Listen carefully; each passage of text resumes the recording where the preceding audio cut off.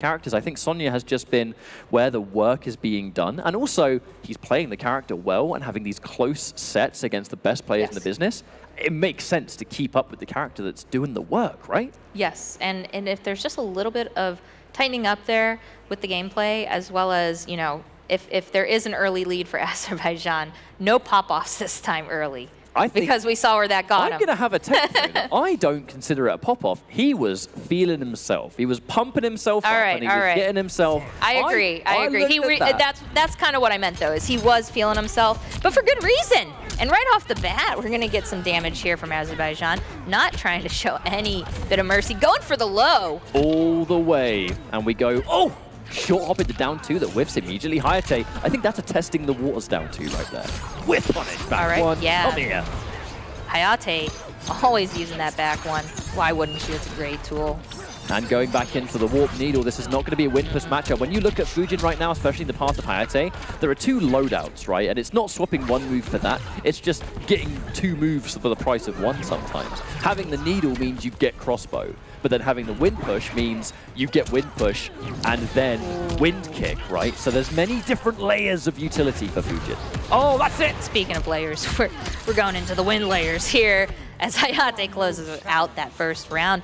And it didn't look as convincing those first couple of hits, but Hayatei just bringing that damage back like a machine. Yo, can you remember that it took us 14 years before we could play Fujin again? He wasn't playable since Armageddon, which was, it might even be more at this point, because we've gone into a new year. That's a long time of not having the wind god. I'm so glad he's back. But there's that anti-cross-up coming out from Azerbaijan with punished. Yeah, opening up with that back one string again. Ooh, the spacing. Hayatei knowing that Azerbaijan is scary close up, but going with the dive in. Enough steps to trigger that crushing blow, the launch of the breakaway, and the back two. Doesn't go into anything, but looking for the guaranteed back one again. The needle on the end just to become a huge problem. Oh, the parry! And we saw that during the set with Dragon as well. But that could have been a very bad punish. But gonna get the overhead to open up here. Any confirmed fatal blow is gonna do it. This is not over. Oh, thought. I wonder if he was looking for the roll. Potentially. Yo, the trip! Out of the he might no, he's God. Close. He's close. This is gonna be so close. One more mix, and this could be it. And it's the Amplify ring to close it out. He somehow landed that. Are you kidding me? You know it was good if we got an Oh My Days out of you in 2021, all right? Oh, when he has as well. But somehow doesn't amp it. That could have been a launch with his name on it. Okay, going with the back two. All right, I like, you know, and this is crazy to see too, because Azerbaijan told me doesn't like to really use rings that much. It's not his style. He's a rush-down man. But he knows what he has to do sometimes, and at that range. Wake up three. Good choice there from Hayatei. Doesn't quite believe in the back one. But the trade, that's a good trade for Azerbaijan. Yeah. Damage is damage. Okay, going with the back one string. Great read there for Azerbaijan. Yeah, that was a punish. The forward three. Now Hayatei, there have been elements of a bit of a single hit confirmed, but not this time. Yeah, on that missed throw. Very convincing first game there taken from Azerbaijan. But a game that was looking convincing for Hayatei before Azerbaijan pulled off the ridiculous comeback. Yes, it's like we had a whole different Sonya just going up and mixing, and Hayatei is not one to kind of get mixed that bad usually. Not at all, but it's coming down to confident decisions here from Azerbaijan, whether it's anti-airs, challenges, just good calls on the pressure. I like to see this confidence again, and this is that kind of momentum that speaking of confidence, if only he had believed there, would have been way more damage. But the corner is where we're at now. Empty jump to respect. And I love that choice. Hayatei, he gets uppercutted, and the moment he does his next Skywalker, he amplifies it on the way up to beat your button press. Like, we are adapting one step at a time, but it's so quick, Roman over. I love watching just Hayatei's optimals too. when he gets the hit, he goes for the hard stuff, and it's beautiful.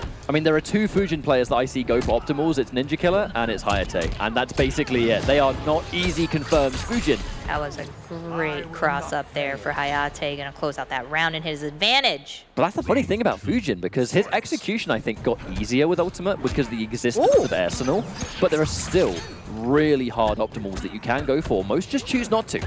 I was worried for a second he wasn't going to follow up anything after that forward 3. It looked like he was about to get punished hard. Sometimes it's the delay. I dare you to press.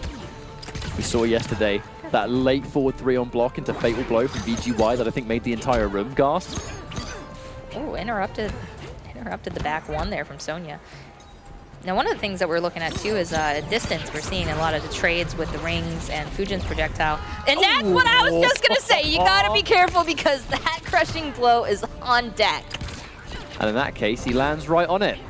If he was aiming for it, it'd be a great shot. Ooh. All right, breakaway.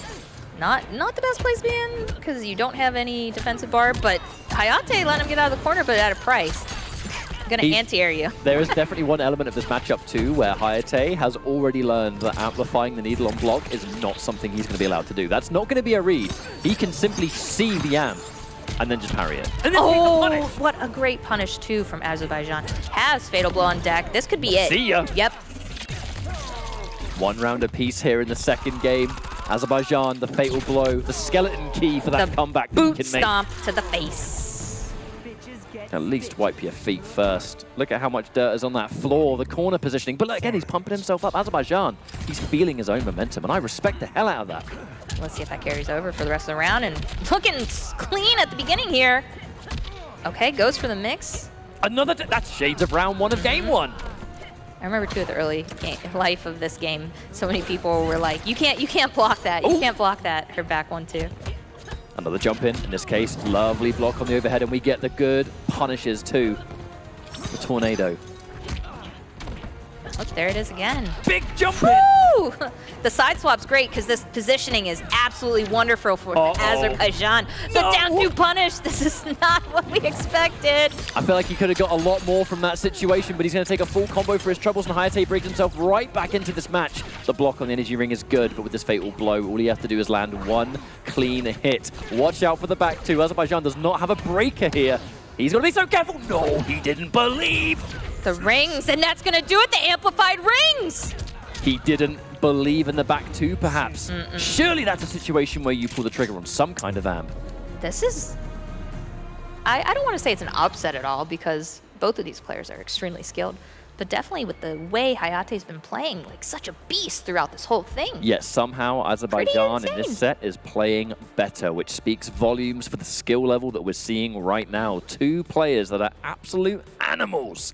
And I'm so happy to see this Sonya. You know, Sonya is a character that a lot of people do not have faith in these days. He tends to be on a lower end of community tier lists, but clearly, come on, he's still capable. I mean, look at how many people dropped her. Look how many people are in this tournament that might have played her before and don't play her anymore. And it's not because she got nerfed really hard or anything. It's that a lot of the players got better at playing the game, and Sonya seemed to fall out of favor. But clearly, you can still play this character incredibly well. Especially with the good movement, and we've been seeing a lot of really great movement here from Azerbaijan. There is that immediate mind game. Oh, wow, the parry! What a perfect timing! Block needed. The jump in. He went for a counter. The cross up jump kick ends up getting the hit. Catch up. And we're going for different jump timings, but there is the knowledge. Azerbaijan dedicates to the energy ring, and Hayatei gets a clean duck into a full punish. And watch the damage from this right here. Not too shabby. Not at all. Overhead. The overhead hit. Hayatei swinging. He is swinging, and he's in big trouble. Fatal Blow. Right that is probably going to kill. That does so much damage. Does. Yeah, he's dead. Yeah. Close your eyes, Fujin. This is going to hurt, mate. Oof. No discipline. No discipline. Azerbaijan what a thing to say when he tried to down 2 that many times. Ugh. The BM from Sonya. On set point right now. There's a lot of work to do. This is a nail biter, though, with seeing how Hayatei's performed today. I gotta say, Romanova, I don't think anyone would have predicted a 3-0 if this is where we're gonna go. By no means do I want to commentate as cursing, but this has been a ridiculous game. The 4-3. Oh, the 4-3. What a great recovery from that, too. Looked a little bleak there for a second. All right, back 1. Hayatei back in. Lovely spacing. Yo, I heard Fujin had no anti. Yeah, where you at?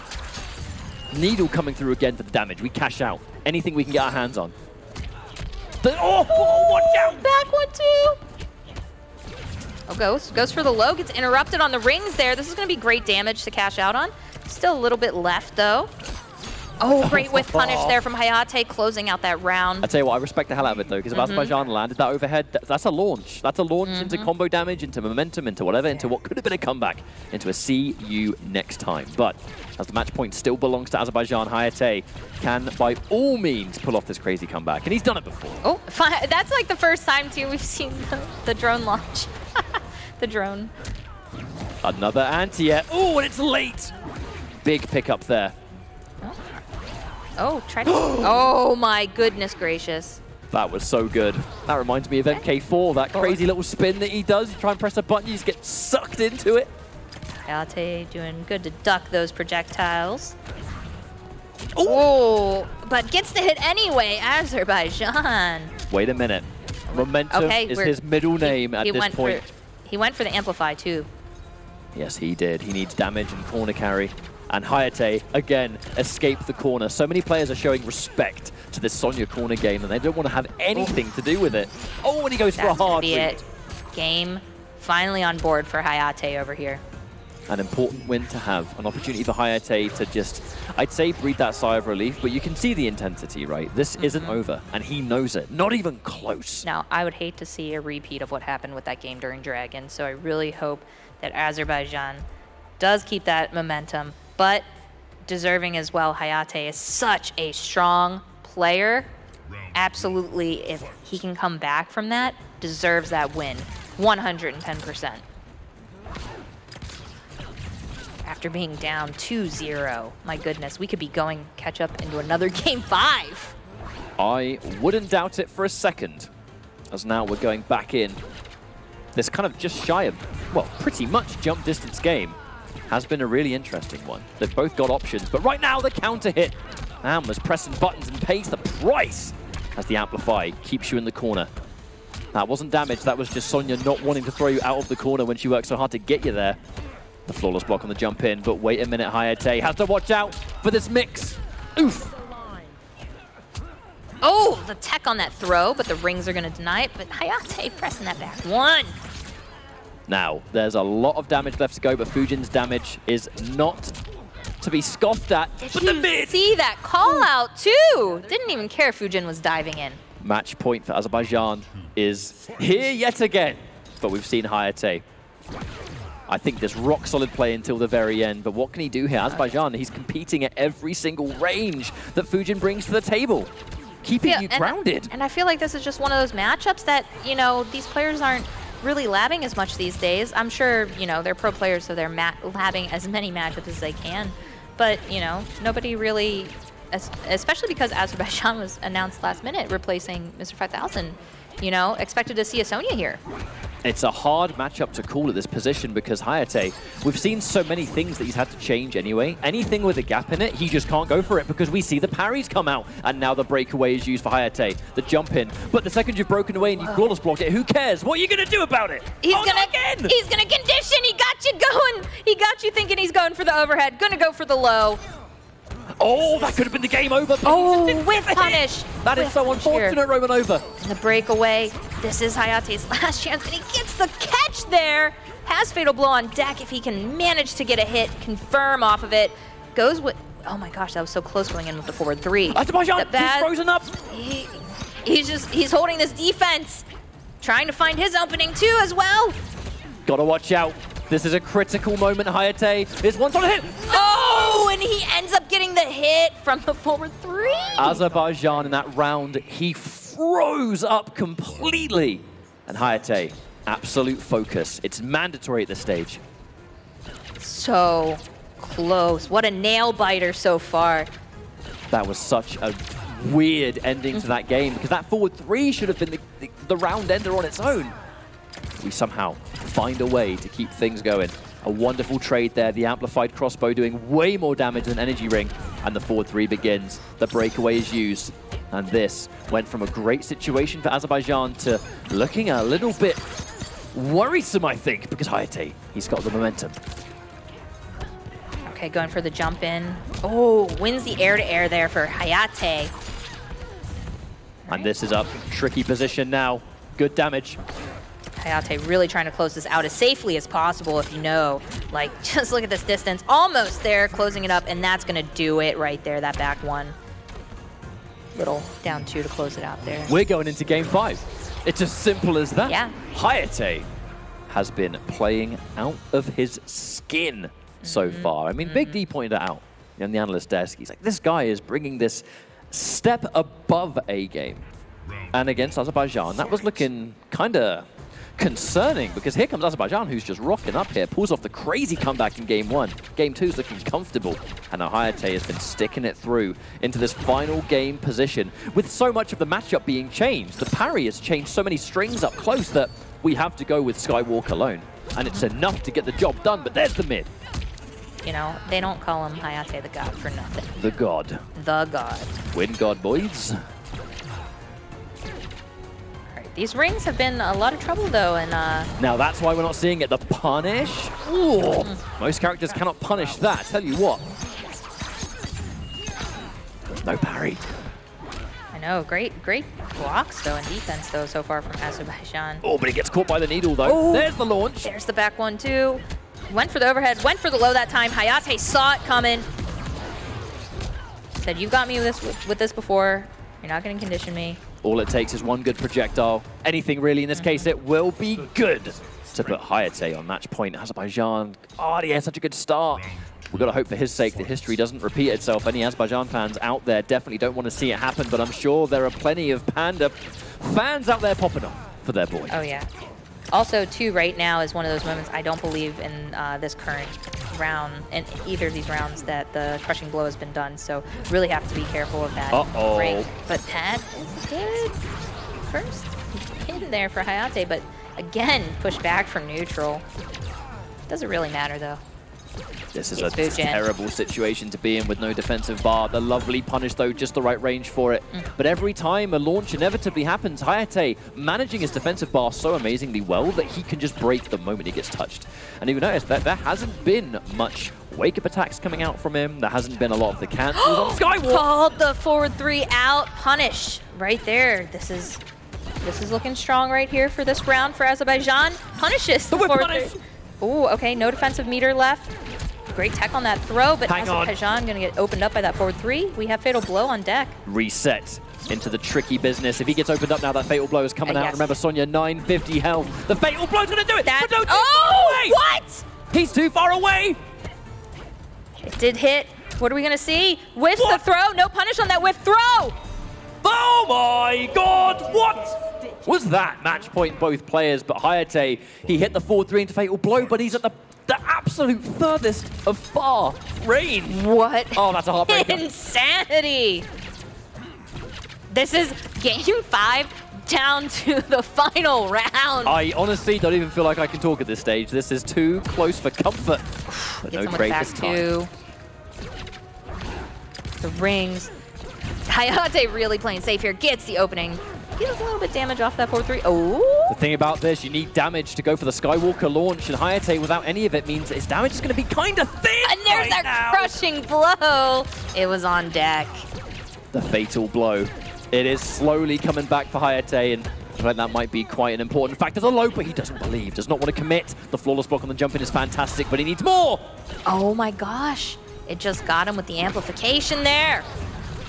Oh, he's being so sneaky. He wants you to press buttons so bad. Hayatei could be and that's gonna be it! Yes! That Azerbaijan! That was ridiculous. Not letting history repeat itself and getting reverse 3-0'd there. My goodness. I don't even know if that picked up on our microphones, but you heard the pop-off from Azerbaijan. That was you can hear so many people screaming because they've seen this